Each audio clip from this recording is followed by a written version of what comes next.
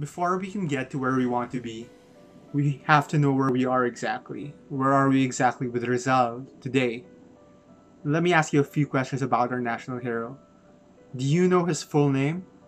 I'm sure you know about Nolly and Philly, but do you know where they were printed? Do you know who defended Rizal during his last days on Earth? Or do you know where Rizal wanted to go to volunteer as a medical officer for Spain? Now, based on your answers, you decide. Where do we stand with Rizal? But the most important question is Jose Rizal still relevant to us today? That's a big question, and that is exactly what is great about this book. That is what's great about Rizal Without the Overcoat by Ambeth Ocampo. It makes Rizal very readable, relatable. He makes him a real person.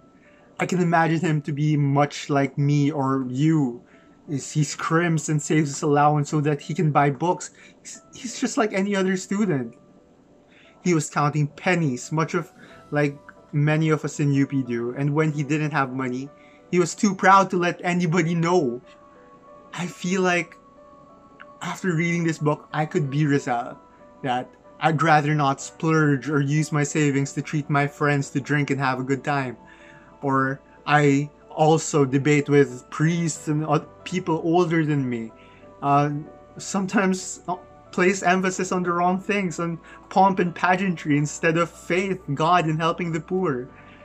Ambeth Ocampo was right in writing this book. He was right about Rizal. The man is more interesting than the hero. How he wrote about Rizal makes me like the man more. To know that though he is a genius in so many ways, he was not perfect. Just like me, he couldn't sing. Or maybe I even sound a little better than him because I don't sound like an ass as he said he does. The insights into his character enables me to see Rizal with a fresh set of eyes. Given the time he lived, he was a man of many accomplishments. He not only rose above the limitations of his era, but he sought to change the circumstances that surrounded his life. Of particular interest to me was when I read that Rizal the man is a myth, even a god in the eyes of a cult that lives on to the present day, and the people who dwell in the sacred mountains of Makiling and Banahaw. I was amused that such theories of Hitler being progeny was easily debunked by research. I simply dismissed the thought that he was Jack the Ripper. But I love the fact that he was an artist and drew comics adapted from fairy tales. In between the gossipy, familiar tones that Dr. Ocampo adapted, you can glean how Rizal's intelligence made him an even more sensitive patriot. Dr. Ocampo wrote a lot about how well-traveled he was, but what struck me most was how Rizal must have felt about what was lacking in his country, how limited freedom is in the Philippines. When he sets foot on foreign lands, Rizal must have felt more acutely the suffering of Filipinos as he saw how life was in more egalitarian Berlin or Paris or America. Could you imagine how much he must have longed for more equality in his home country? But to his credit, he never stopped trying to effect meaningful change. In many instances in his life, he sought to be the change he wanted the world to be. He acquired the best education he can get. He honed his craft by writing again and again, day after day. He believed that a better way of life can be made to happen, which is why he desired to bring his whole family to Sabah to start over. When that didn't happen, he again sought to change Dapitan, his place of exile, by instituting changes that directly impacted people. He taught fishing, he had a school for the youth, he became a farmer and tilled the land. He treated patients who went to him, believing he can cure them. Of course, we know now that the mercury he used is toxic, but that was a time when medicine was not as modern as it is now. Dr. Ocampo's penchant for using great detail and illustrate Rizal's life also enables us to see how important one's upbringing is. Rizal's family was important to him. He loved his nephews and his nieces. He respected his brother Pasiano. and he loved his parents and worried about how his chosen path have brought them troubles. This book reveals Rizal the genius, with his warts and all his shortcomings.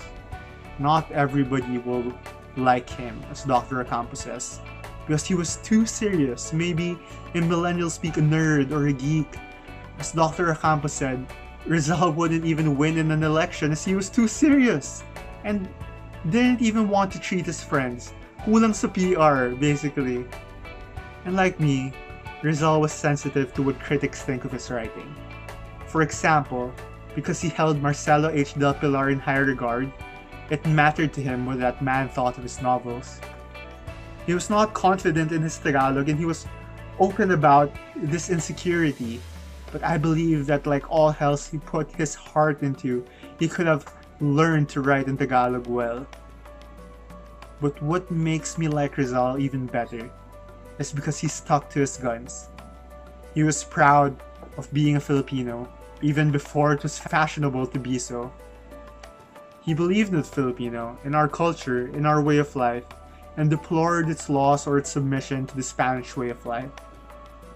Ambeth Ocampo made Rizal real, and his beliefs believable. He revived my patriotism. I too love my country. I too love being a Filipino. At the most crucial moments, Rizal decided to step up. He had a sense of destiny. He believed that by dying, he could be a solution or maybe a source of happiness and inspiration.